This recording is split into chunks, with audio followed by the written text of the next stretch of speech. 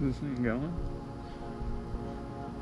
I think so. What's going on, guys? It's Caleb, and today I have an amazing boat detail for you. Now, I did originally film the intro with the owner, Corey. This is him right here. Go check out his channel. It'll be in the description. Awesome guy. Corey is a fellow YouTuber who is local. I am also a fan of Corey, so I was nervous. There is shaking in the video.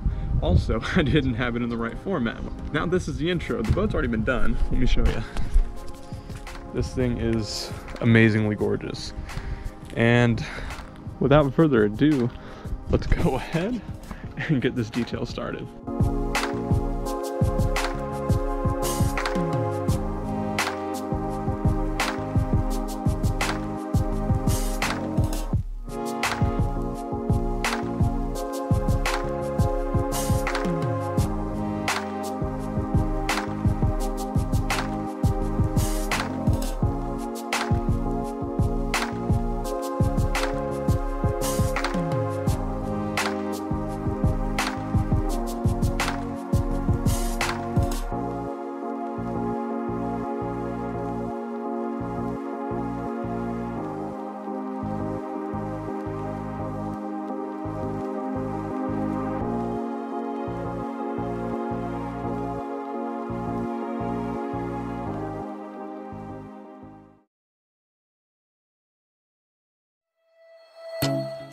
So yes, this is a boat detail, and this boat is probably the most gorgeous bass boat I've ever seen, and we're going to be giving it the nines. Honestly, we're going to be doing the trailer, we're going to be doing the boat, we're going to be putting a sealant coating on it, we're also going to be working on the inside of the boat, we're going to seal the seats and clean everything up. But first here, as always, I start with wheels.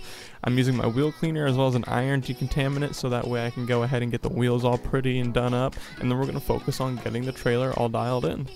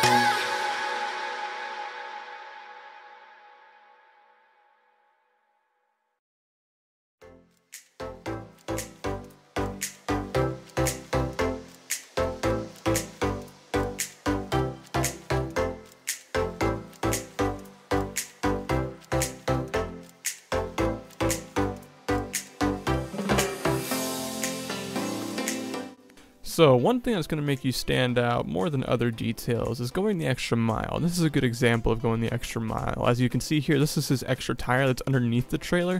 I'm going to detail it just like I did every other tire that's on the trailer, and then later on I'll put the tire shine on it, but this will really stand out. It's something you would not expect from a detailer, but getting this little bit done makes a huge difference in the end.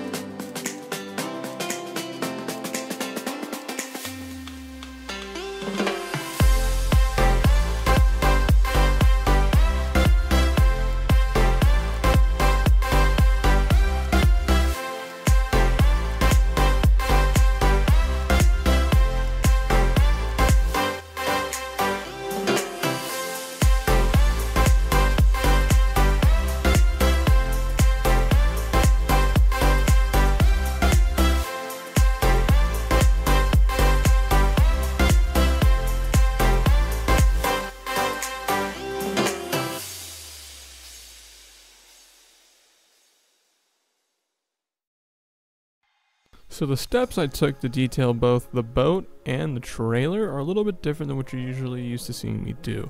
I do use a brush, but the way I start out is I use my spray bottle, which actually has the soap in it, the same kind of soap I would use for hand washing, and I spray it onto both the surface of the trailer and the boat, and I use my brush to work it in. This is going to get the first layer of dirt off before I move into hand washing. As for the boat though, I really stuck to using the brush because of what the boat is exposed to. A lot of UV rays, a lot of dirt, a lot of everything. So I really work the brush for a while to make sure everything gets cleaned off, and I spray it down.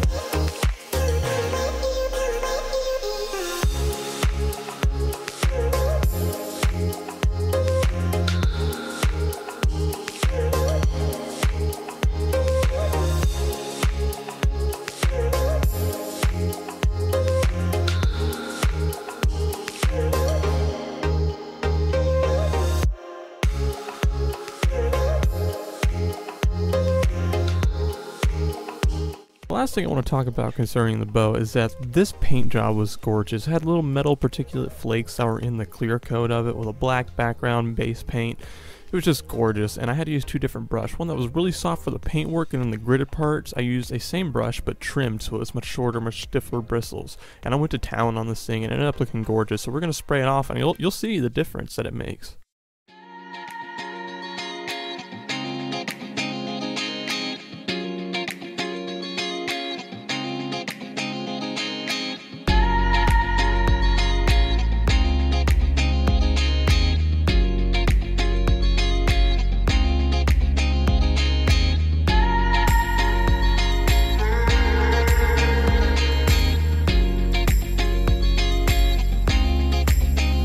Trailer is fully clean.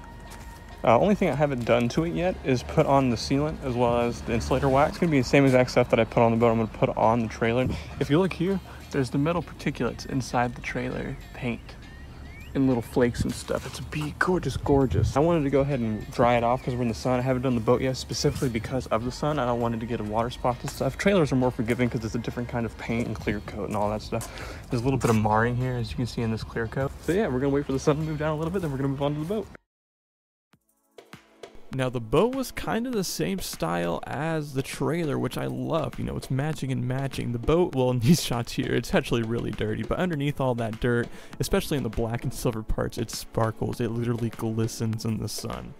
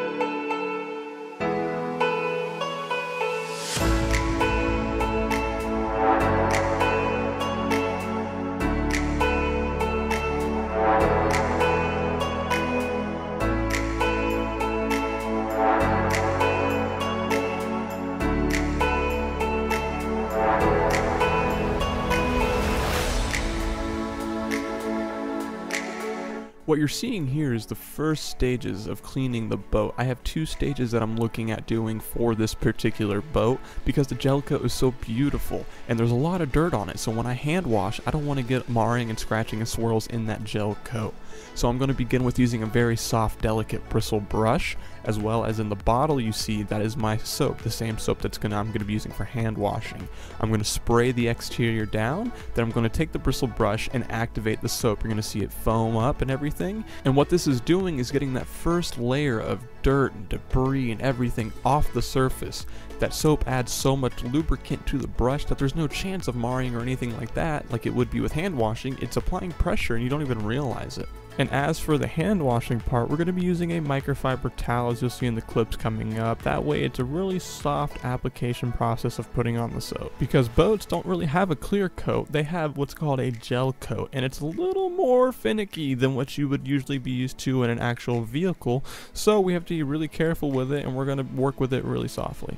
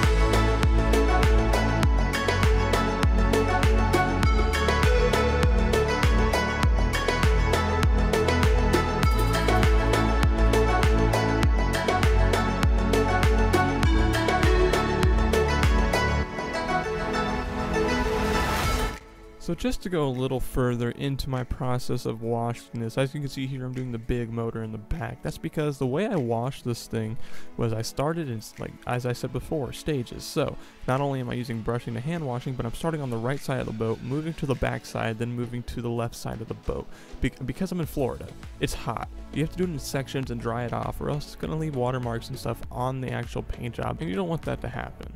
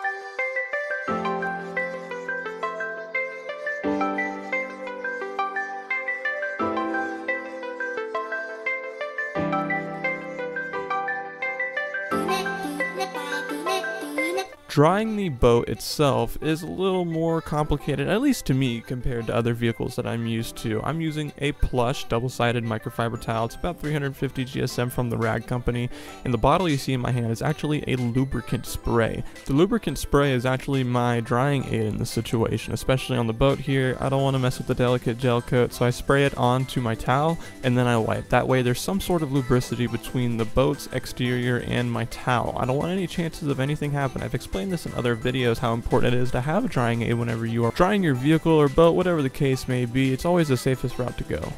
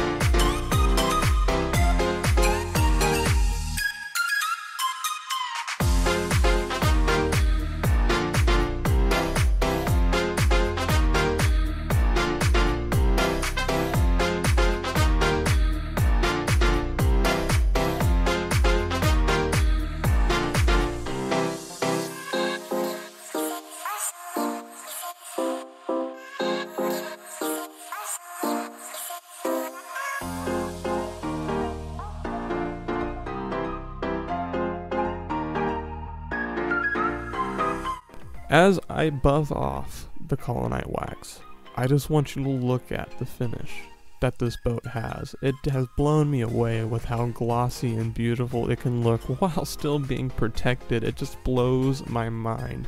We're gonna go through and finish buffing off the wax on the whole boat, and then I'll show you a shot of the gloss. It's awesome.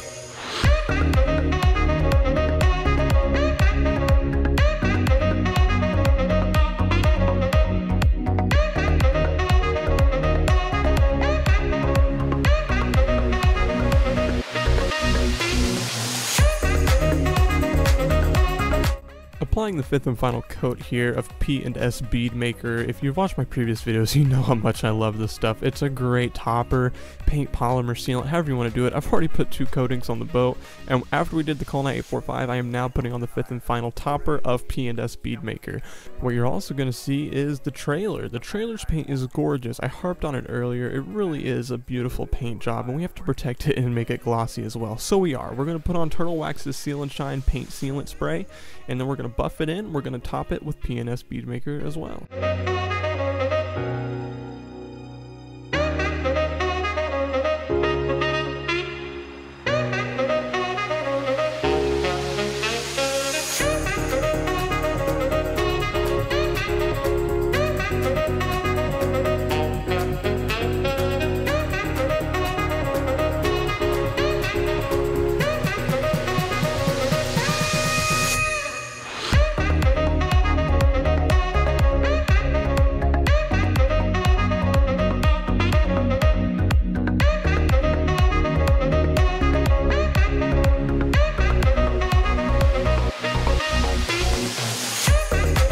So finalizing day 1 of 2 of this boat detail here, it turned out amazing.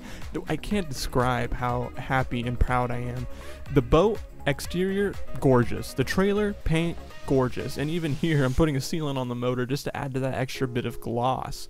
Now for day 1, a complete success. We're going to move on to day 2 here. I know it's getting quite long, but stick with it because this boat turned out to be one of the most gorgeous boats I have ever laid eyes on.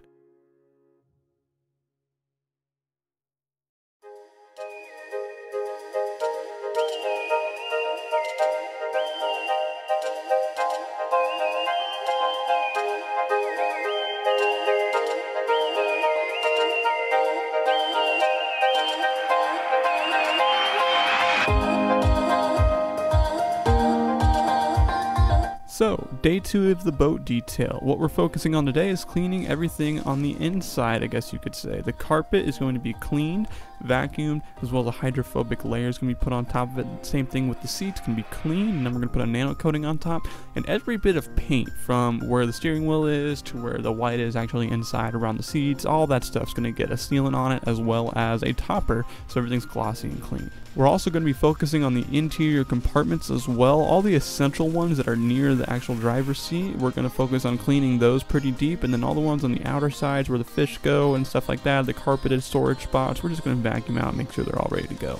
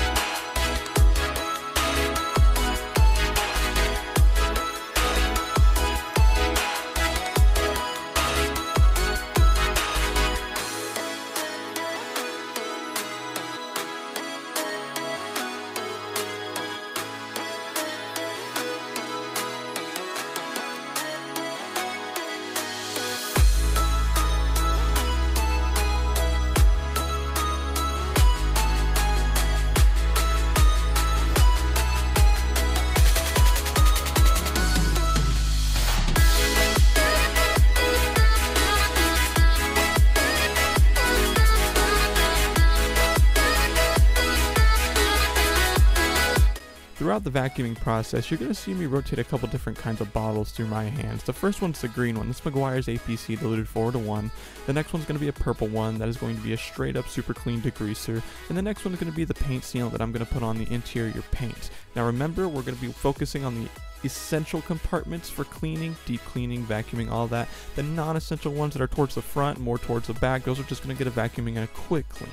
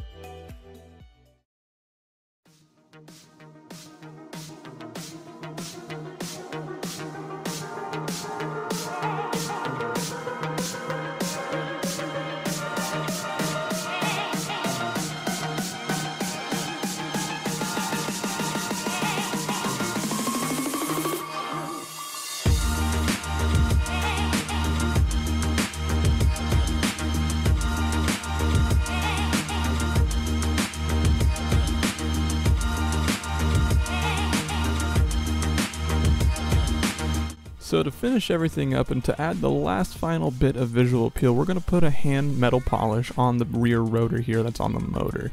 It makes it really shiny, really pretty for whenever you're driving on the road, but when it's also in the water, it protects it. Water's the main corrosive on it, so you have to protect it somehow.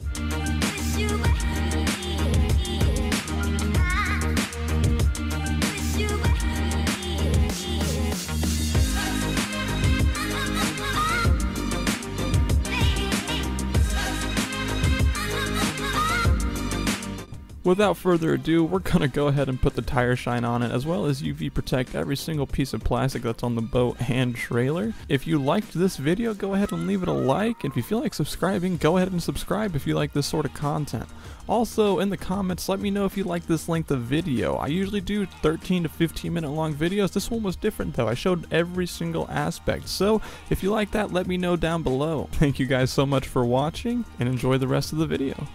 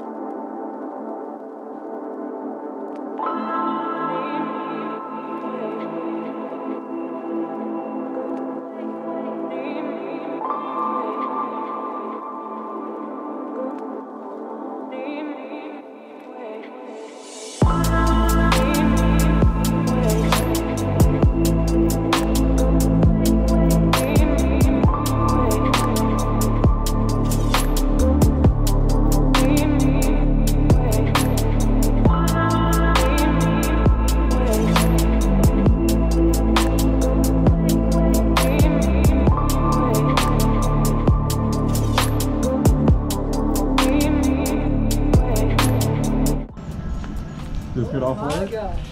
Yep, just got off work. What's going on, man? That's good. Yes. You like it? I love it, dude. Man, this thing was crazy fun to do. Yeah? Yeah. Good, boy. Good, it's freaking phenomenal, boy.